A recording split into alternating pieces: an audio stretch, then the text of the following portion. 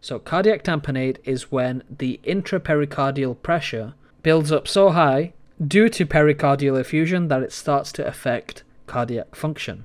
We have to remember that the fluid buildup which is occurring in the pericardial space is being contained quite well because of the outer fibrous layer of the pericardium. So we have reduced contractibility of the ventricles, and then the chambers start to collapse, which prevents the appropriate filling of the heart chambers and overall results in reduced cardiac output.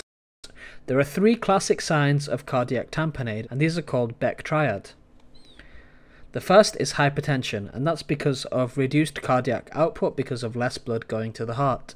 The second is elevated jugular venous pressure, and that's because of less blood entering the atria because less is going through the tricuspid valve to the ventricle. So there's a buildup of pressure in the superior vena cava and the corresponding jugular vein.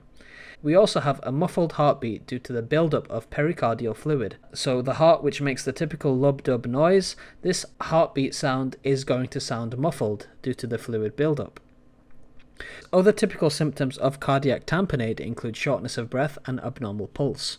In addition to the typical symptoms of cardiac tamponade, to confirm the exact diagnosis, ECGs could be done, which shows sinus tachycardia, low voltage QRS, and electrical alternans, but most commonly echocardiograms, which are a type of ultrasound.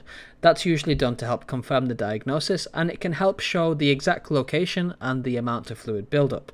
The treatment for cardiac tamponade includes oxygen support and a procedure called Pericardiocentesis, which involves inserting a needle through the skin into the pericardium and draining the fluid.